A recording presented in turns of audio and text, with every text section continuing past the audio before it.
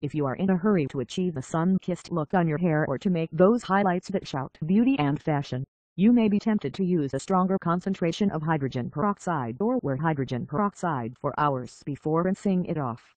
It is however so important that it deserves another mention that hydrogen peroxide has damaging effects on the hair if not used in the right way.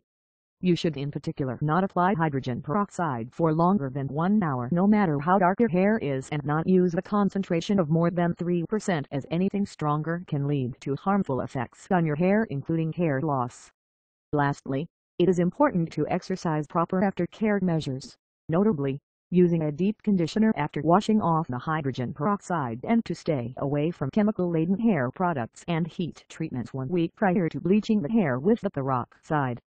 Subscribe us to know more hair growth treatments and tips.